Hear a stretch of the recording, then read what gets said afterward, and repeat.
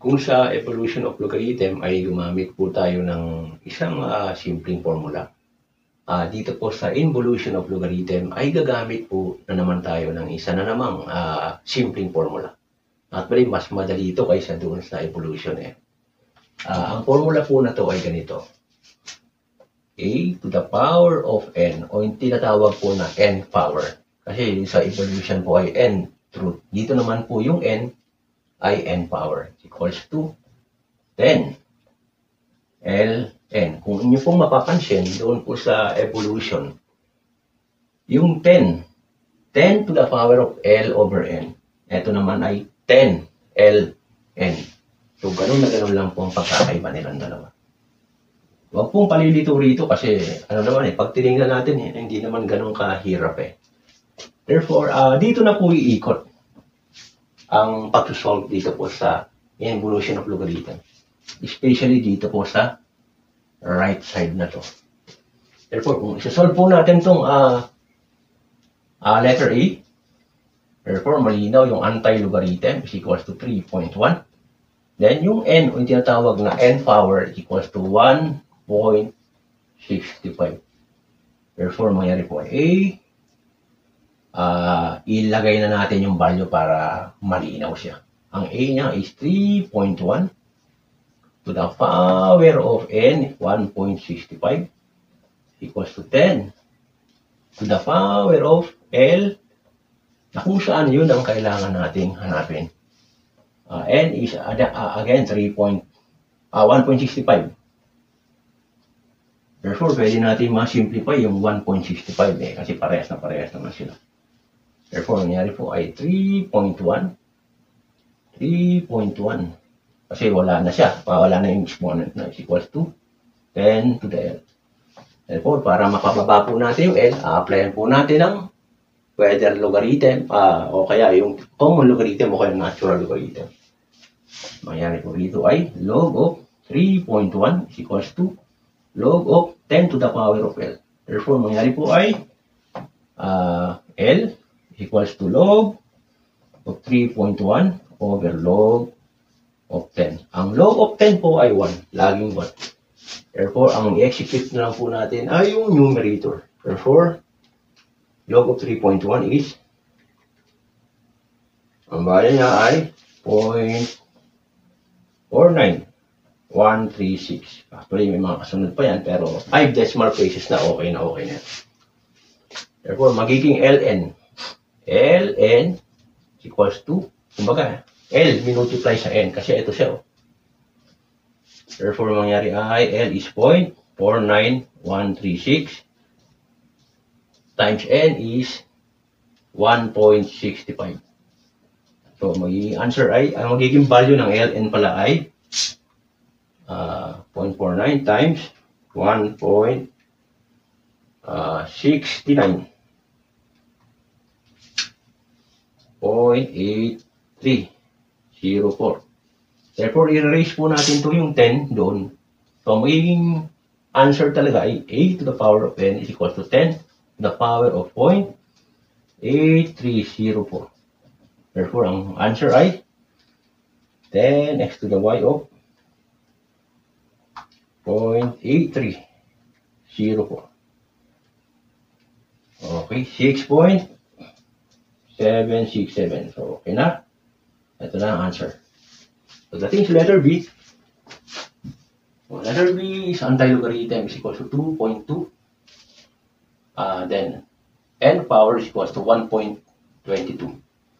Therefore, gano'n na gano'n. Same na same. Ang gagawin lang natin is, total, parehas naman. Dito na lang tayo sa L. L is equals to log of anti-logarithm na 2.2 over log of 10. Therefore, mangyari ay log of 2.2 0.3424. Therefore, L multiplied by N equals to 0.3424 times N. N is 1.22.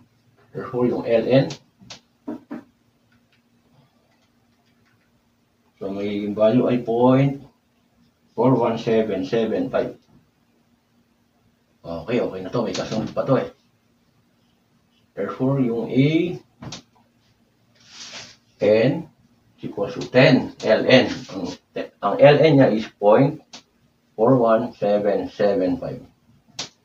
Therefore, 10 is power of 0.41775. So, ang answer dito sa letter B ay 2.616. Okay na to. Letter C, ang anti-logarithm equals to 4.6 and n power is equals to 3.23. So again, gagamitin lang natin to. L is equals to log of anti-logarithm of 4.6 over log of 10 equals to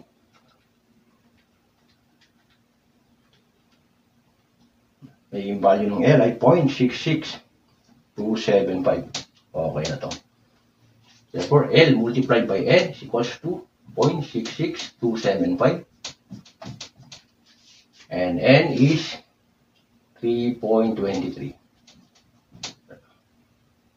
And 3.23. So, ang answer ay, ang value nitong Ln pala ay 2.14. So, magiging answer ay A to the N equals to 10 to the power of 2.14.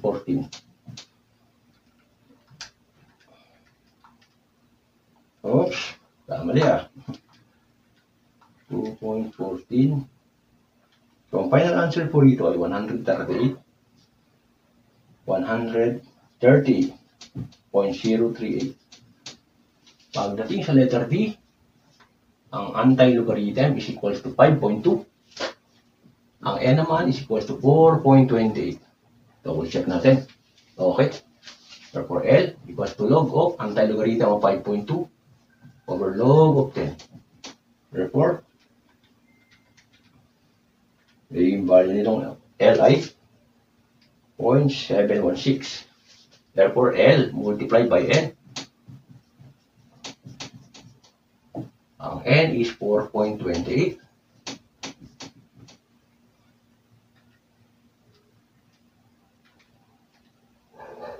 So, therefore, 3.064.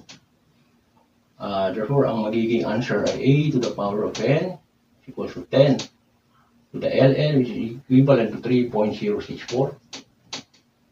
Therefore, 10 next to the Y of 3.064.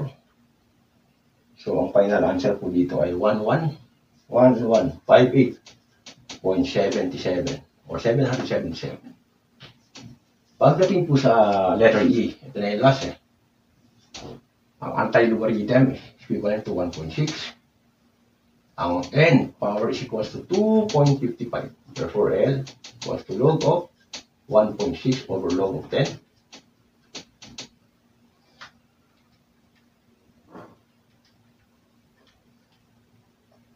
0.204. Therefore, L multiplied by N equals to times N, Ln, 2.55. Double check natin. Okay.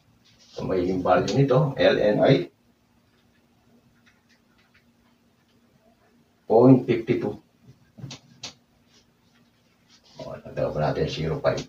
Therefore, A to the power of N equals to 10 to the Ln or 0.5205.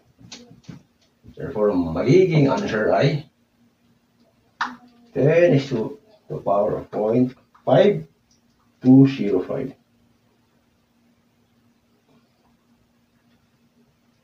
It's 3.3151. So, okay na lahat, no? Okay. Mamaya po ay yung addition. Yung multiplication. Tapos na tayo sa addition. Multiplication and division of logarithm. Sige po. Thank you po.